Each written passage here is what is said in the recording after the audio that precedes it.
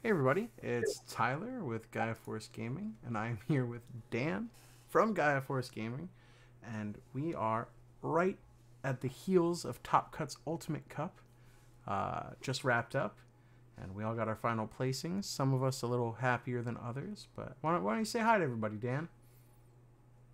Hi, everybody. Dan. So today, Dan went 7-1 in the Ultimate Cup. He ended up what, seventh place? Yes, seventh. Nice. Yes. Nice.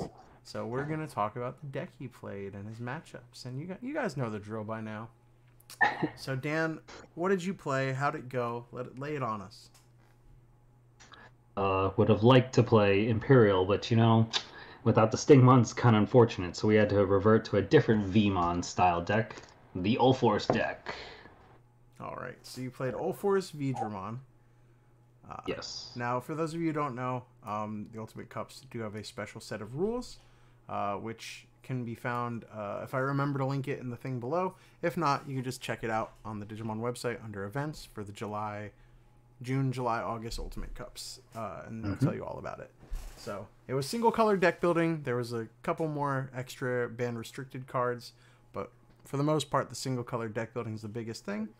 And yeah, well, tell us about your list, and then we can go through your matchups and what you liked about the deck. Sure. So I'm just playing four eggs. For me personally, I'm just playing the four Wanyamons. I do need the card draw. I won't lie to you. I know some people are running the Baby Domon to get the plus 1k, which is very good as well. But for me personally, I just need the card draw. I'm like, there's been plenty of games, and my opponents will know too. I'm like, I'm digging for a tamer. I just need one more card. Like I'm digging for the missing piece. The card draw helps me a lot, so I really like this as opposed to the Baby Domon. If I do, I can add like that as a fifth egg if anything, but preferably these are the four that I want to run for now. We'll go through the rookies. I think this is pretty standard for all four decks. We're doing four of the BT11 Vmon and four of the EX1 Vmons. I feel these are mandatory for the all four deck just to pick up top pieces, right? For the Vmons, though, they're EX1, just unsuspend gain of memory. I feel like this is very valuable as a Vmon. Um, yeah, that's pretty standard. For me, for the rest of my rookies, though, I ran two Madoki and one Sayako. I don't think the Madokis ever came up today. But if I'm trying to think, no, they don't. They never came up today because they got popped by one of one of the Gallant players. But the Sayako actually came up once. I tucked this in just in case to, technically both of these in go against Memory Boost and like Bloom Lord shenanigans. But this actually came up against the Red Hybrid player I played today, who was trying to go into Aldemon, but he couldn't reduce the cost. So I got really lucky there. We'll go to level fours. Debatable. Some people like the Leomon package, some people don't. So I'm running three Leomons, four of the BT11 Veedramons, and two hybrid Kumamons. These hybrids before were Lanamons, but I switched on to Kumamon after getting thrashed by Muhammad playing Machine Dramon the other night. So I was like, I need to strip some stuff because it gets very annoying. Hybrid's always good. I jump back and forth. I used to have three hybrids, but I just have the two for now. Leomons didn't come up as much as I'd like to today, so maybe this could be a third hybrid. I mean, they don't have inherits anyway, but I never had a chance to digivolve into Leo and choke anybody today that I remember. I think it was always I was at like 3 or 4, and I was like, I could hard play a Leomon, but it didn't feel great sometimes. Also, I'm not running any Jerrys, so you will not see that in this profile.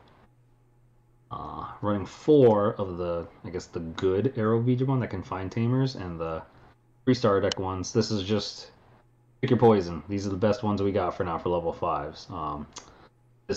Every time I use this today, I think only two occasions where it actually paid off. One actually got double Rena, which was crazy, and one got, I think, a V-Tamer Ty or a Davis or something. But every other time, just like Damemon and Hunters, you just reveal 3 and you just bottom deck them. It's okay. Jamming is nice sometimes. This did come in handy, but this is pretty standard for the Ulforce deck. I did find myself getting into this guy sometimes, but not having enough cards to get the Sec +1, unfortunately. I'd be at like 6 or 7, or I'd have 8, but I'd evolve to Ulforce and I'd have to play the Tamer to unsuspend and do shenanigans, and I'd have like 7 in hand. Sometimes it's a little unfortunate, but that's how it works. Sometimes. 4 Ulforceveedramon, 2 Ulforce X. Can't count today, guys. Sorry. I feel like this is a nice ratio, especially for Ultimate Cup rules. Remember, this is all Ultimate Cup rules. Otherwise, there'd be a little extra, a little different. Maybe addition of a level 7 Merciful mode, but this is pretty standard. Ulforce X was very clutch today. I did make a mistake in earlier game, one of them where I was swinging this guy, and I was like, oh, I didn't have anything else to play to unsuspend him. That was unfortunate. 12k threshold is tough in this format because a lot of level 6 or boss monsters are 12k or higher. So sometimes having that V-Tamer tie to make it 13 helps a lot. I think that's why some people will run the Baby Doe to get that +1k, or they'll run the Dracomon that gives +1k in here just to kind of boost it to get it out of range. Because there was plenty of times where I've swung security, and if I'm lucky enough, I can unsuspend, but then I hit a 12k and I gotta suspend to evade, otherwise it's gone. We'll talk options. We got a Ice Wall, a Rattlestar, a Great Maelstrom, and 2 Blue Memboosts. Shoutouts to Nan for recommending the Rattlestar. It did come in handy today, one time against Quartz. Very good against Quartz if you know you're gonna face some Bloom, because it'll go a little wide, and Quartz, when it locks you, like, these are really your only 2 outs. I don't know what else you can do to bottom deck it. So these are 2 options for that. 2 Memboosts, just a search. We don't want to bottom deck our Tamers, which does happen often. And just the 1 Ice Wall that I always jump back and forth if I need to add it or cut it, but I think it came in handy, twice today. Just trying to pass your opponent or choke them to 1 does help still. Tamers, we got the 4 Arenas. Should not run any less. They are pricey. That is the only reason why not everyone can play this deck. I run 4 Arenas, 3 Davises, 3 V-Tamer ties, and 2 Sora Joes. Sora Joes were very clutch today, and as you can tell, I'm running a little more Source Strip engine just so to fight Machinedramon, because I had a bad time on Wednesday, or was it Tuesday, earlier in the week. I've seen people cut one Davis and 1 V-Tamer tie for 2 Jerrys. That's okay too. I think the Tamer count, as long as you have at least 12 or so Tamers, that's pretty good for the deck. You can pick and choose. I think I added this V-Tamer tie more because I don't have Baby Doe to get the power boost, so this is like my power boost if needed. Sora Joe is very clutch still this format. Source stripping for Machinedramon. A lot of hybrids just playing a body out, and then you can go. It forces them to kind of change their play if they can. Otherwise, they're going to give you a bunch of memory. And Davis just a search, because sometimes I was just missing level 4 or 5, and this helped out a lot. Very nice. And that is the deck profile. I feel this deck is pretty standard. There's some different... You could change it up a little bit, but overall, a lot of Ulforce decks are very similar, depending on most of the cards. So we'll go over matchups. Yeah. How'd you feel about your matchups? How'd you feel like just about this format in general? Do you think that this... For the popular decks, do you think this deck does well into them? I think this deck does do well against like Beelzemon. It's okay against Red Hybrid. It's like still, Red Hybrid is one of those decks where it's like, well, if you got the Atomics and the Gravity Crushes, you got it. I can't stop it. I do think this is very good into a Beelzemon deck, or at least for Ultimate Cup format, I should say, as well. Yeah. I think Bloom is one of the tougher matchups for this, right? Because if they Quartz lock you, it's kind of tough. Which is why I have the Rattlestar and the Great Maelstrom, just in case. But, I mean, you still have to see them to get that done. But I think it's a healthy choice for the Ultimate Cup format. Because it doesn't feel like you have... I would say, in my opinion, Machinedramon feels like the worst matchup if they just hit the stack. It's a little more struggle bus for that one.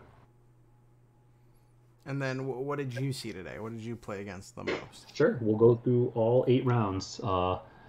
Because of Brian and his opponent, I don't remember the name of the Machinedramon player. My apologies that I don't remember your name. Because they tied, we had 8 rounds instead of 9, luckily. We'll go through them all. So round 1, I played the infamous PPG Brito. We'll skip past that.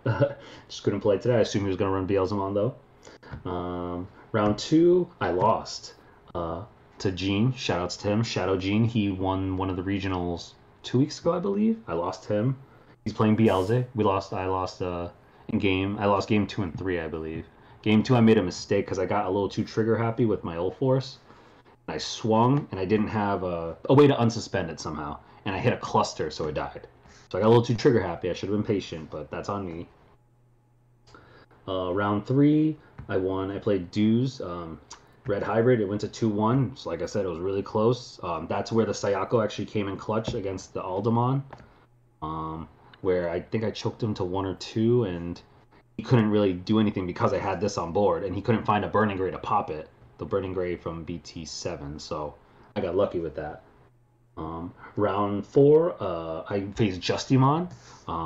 Great player. That was I was very surprised to see Justimon an X1 record by round 4, but it was good. I think I was just able to capitalize because I think game 2 we played the it's the BT10 level 5 that gives jamming and then his inheritance reboot. He played that and gave me like 7, so that was too much.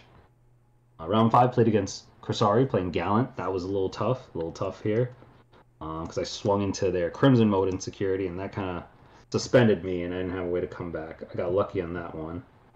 Round 6, I played against Bloomlord. Giancarlo, great player.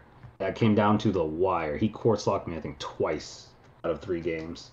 That was a very hard matchup. I think, what was he missing? I think he was missing something. Or he waited 1 turn. That's what it is. He waited 1 turn. And I was able to kill him before he could promote, do a kill turn, and do HPD shenanigans.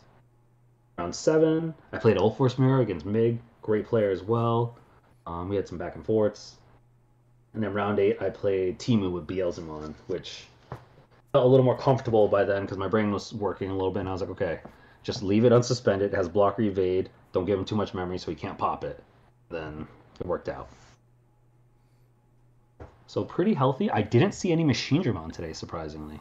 So my techs, they still worked out, but I didn't see any Machine Dramon today. That's awesome.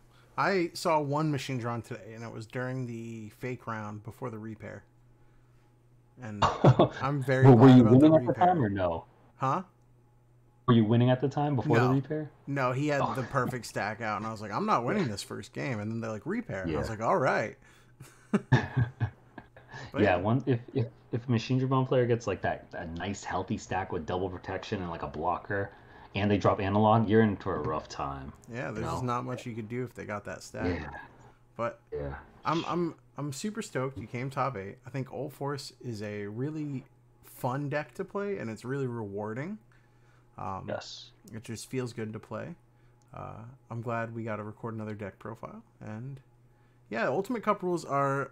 I have a lot of fun with it. I think any alternate format is really cool. Just making you think a little bit different, letting other cards get a little time to shine. And yeah, you got anything to say to close out the video? Anything you want to tell the people? Shoutouts to everyone I played today. Shoutouts to Top Cut, Eggman and Yoshi for doing the commentary. Commentary was nice. Shoutouts to Pink for winning with Machine Dramon. They won with Machine Dramon today with a little Ragnarlord spice at the end. Shoutouts to the team, Gaia Force Gaming. You know, we do the tournaments on Monday evenings. You can get yourself a nice mat, some dice. You get to play against nice people, a community that is very welcoming, and you get to have some fun and some testing. Yeah.